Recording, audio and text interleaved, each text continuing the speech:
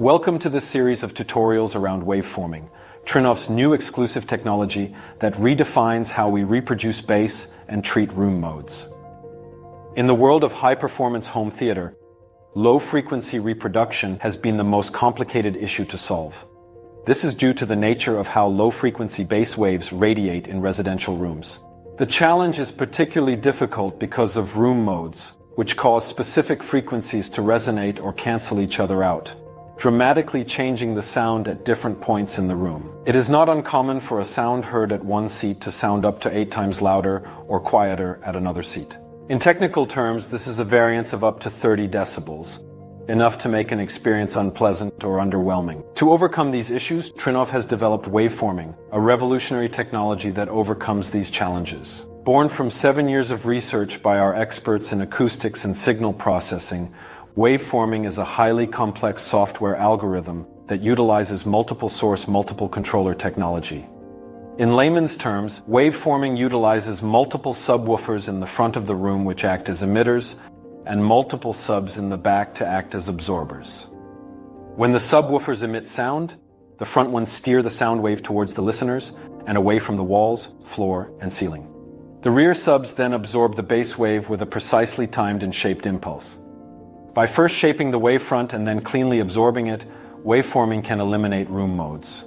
Importantly, this also produces highly precise seat-to-seat consistency, with variation as low as 1 to 2 decibels across all theater seats. This far exceeds CEDIA's RP22 guidelines, which only require this performance at the reference level and one adjacent seat. Look at the graphs on the altitude software. You can see the substantial difference between the before and after measurements. In the before, you can see at different frequencies how many variations there are among all the measurement points. Looking at the after, you can see that the mean spatial deviation becomes very tight.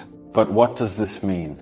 The graph is a heat map that shows frequency and time along with sound pressure level. The darkest red means the highest pressure, with blue meaning no pressure. The before graph shows how long the sound bounces around the room and the unevenness of the bass response. The after graph shows how much tighter and linear the bass is compared to before.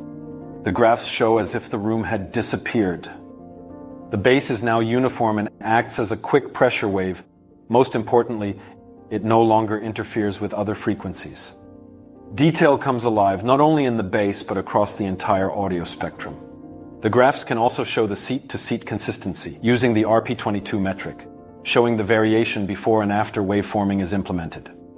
Waveforming gives users a great deal of flexibility.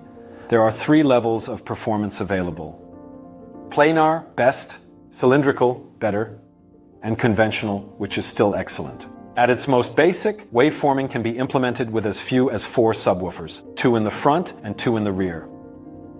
For each level, multiple options are available for fine-tuning to personal preference. In simplified terms, waveforming allows you to adjust both decay time and the degree of low-frequency control. You can choose based on your taste how reverberant the bass should be.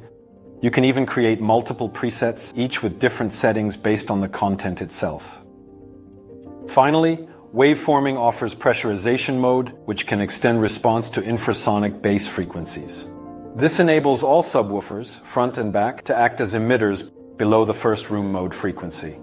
Ultimately, TRINNOV's algorithm, exclusive to the Altitude platform, creates the world's most controlled, dynamic, yet precise bass experience in small rooms. The process of implementing waveforming is straightforward and typically takes from 1 to 2 hours at most. To view our design guidelines and use the subwoofer's placement and measurement tools, please visit trinnov.com/waveforming. For further assistance, please write to us at waveforming@trinnov.com.